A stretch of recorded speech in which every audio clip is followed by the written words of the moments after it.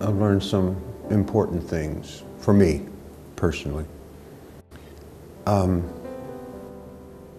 I've learned that nothing lasts, and the older I become, the more important I can see the eternal entering into our lives.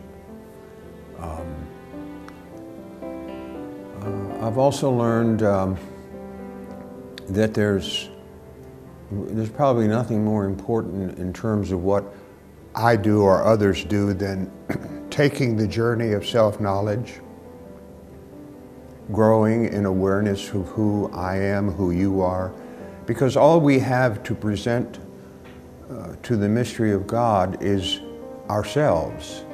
And in coming to know ourselves, we know how God knows us.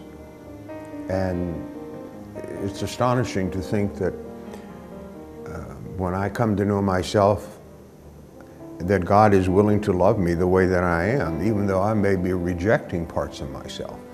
And I find that to be true of everyone's journey. That self-knowledge, growth in self-knowledge is foundational to growth in the awareness of the loving and merciful presence of God in our lives.